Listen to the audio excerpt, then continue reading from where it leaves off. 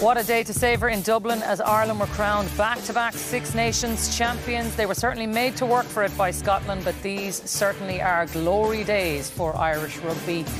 Fifth time in 11 years they have secured that trophy, and quite a lot for us to savour. How will they look back on it all, Fiona, for 2024? Oh, look, they'll be delighted. It's another trophy, another medal in the cabinet. I think they will review it honestly, looking towards that South African tour, but the overall development of the squad. There'll be players moving on over the next couple of months, but management as well. Obviously, Andy Goodman is coming in instead of Kat.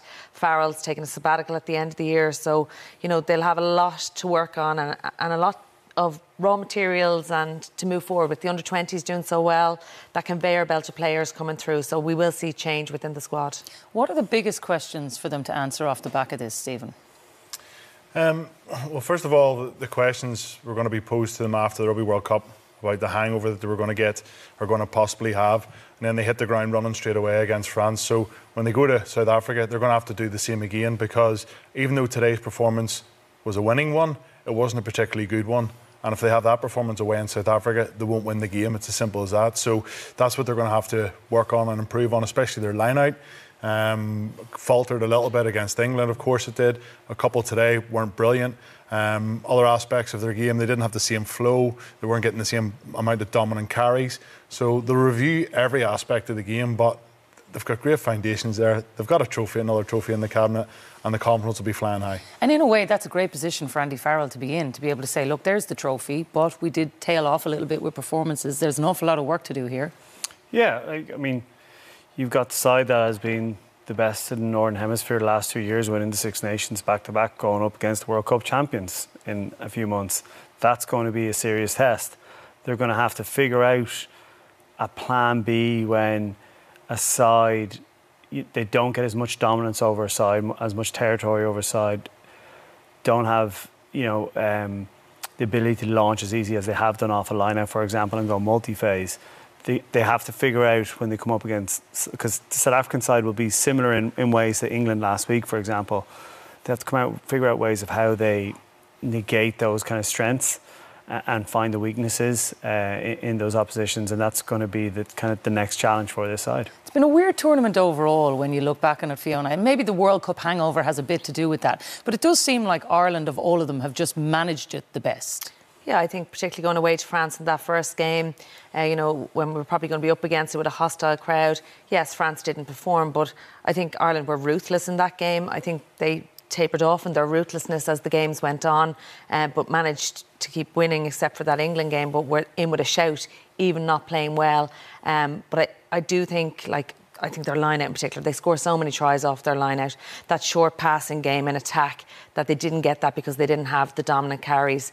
But, that's not for tonight. That's going to be further down the road for Farrell. They will enjoy tonight very much and the next couple of weeks, and then it's back to club. But they'll have very little time to prep and go into that away to South Africa, which will be tough as well. But again, we don't know where South Africa are going to be at. They're going to have turnover in their squad. Rassie Rasmus is very much about trialling new things throughout the World Cups. He spoke today about he doesn't care about his win percentages throughout the 4 years. He just wants to win World Cups. Whereas in Ireland, we focus on the Six Nations. It's a very important competition to Ireland, not just the players, the public, everyone involved. Whereas the championship doesn't seem as important to South Africa. And in fairness, it's the only trophy Ireland can win this year. They won the available trophy, Stephen. We can't ask too much more of them. No, definitely not. And the boys, they'll be absolutely delighted with getting the trophy, and so are all we. What more can they do? I think we're sort of nitpicking a bit, aren't we? In how Ireland can win a trophy, but yet we still expect it probably for them to win a Grand Slam. It's really weird, isn't it? But that's the standards that they set themselves, and the standards that they probably set for all of us in that first game against France, because the level was just so high. They were ruthless. Their accuracy was off the charts. It felt like Jack Crowley came in straight away. It filled Johnny Sexton's boots really easily, and then all of a sudden things start not going your way. But they reacted well, and they're going to have a lot of things not go their way down in South Africa, and there are going to be a lot of reactions. Yeah, well, look, either way, we are going to be savouring that when it does come around. But before we leave this tournament, I know you had some moments that you absolutely loved. And for you, Jamie, when kids watch moments like this, they want to go out, they want to practice, things like what you saw Le Garrick do. Yeah, Le Garrick last week, throwing like a 40-metre pass reverse pass, I should say, is a pretty special moment for me. It's a moment where coaches scream no, no, no, and then it lands and they scream yes, yes, yes.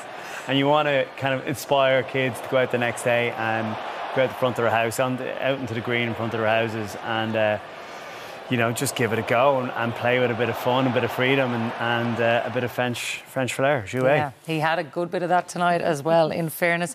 Stephen, you've chosen the Italy celebrations from their win against Scotland, and I'm sure they had a few of these tonight as well. It was great to watch. They're a bit more subdued today with their victory over Wales, but the biggest talking point of the competition, of course, is Ireland winning the Six Nations. But I think the second biggest talking point is how far Italy have come on their journey.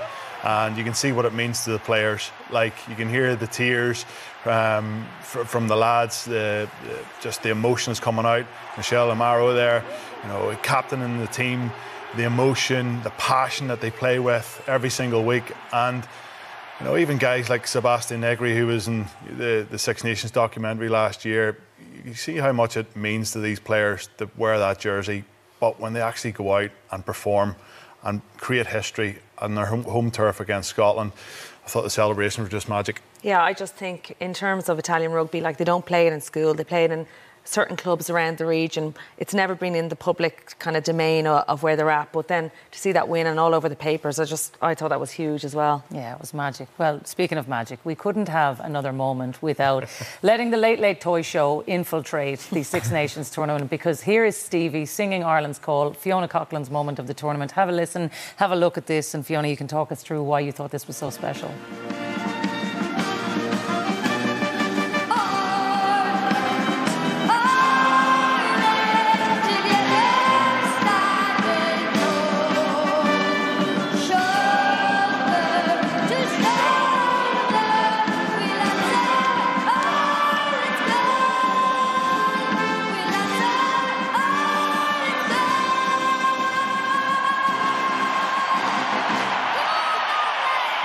I think it was the cheeky little "come on Ireland" at the end, but the bravery of an 8-year-old to go out and sing in front of 55,000 people, but sing it so well. It was just brilliant to see. And like, so much about sport is not just on the pitch, it's off the pitch as well. And I just thought it was a really special moment. When the emotions took over the whole place, I think everybody felt that was something to savour, wasn't it? Yeah, and even afterwards, the team brought him into camp, and he was star of the show, really, which is huge for him, or any little kid saying, Jesus, an 8-year-old out there singing. I was really impressed with him. Yeah, it was. Well, look, it has been a absolutely magnificent tournament that has finished in victory for Ireland. We're going to have to leave it there. My thanks to Jamie, to Stephen and to Fiona for their company today and right throughout the tournament, because that is it for another year. Only 323 days until it all kicks off again, when Ireland will be going for 3 in a row. Until then, good night. 2 games to go in the Six Nations. All 4 teams involved can still mathematically win. Ireland, of course, hoping for back-to-back titles. Oh, here's John Sheehan. And it's a gift of a try to get Ireland on the board. Oh, they have different plans for this ball. Lovely little variation. Porter! Hugh Jones breaks through. Lovely step. Brilliant from Hugh Jones, and over he goes. Ireland have done it. They find a way to beat Scotland. Ireland retain their title. They are champions again. Ireland are the Six Nations title winners back to back.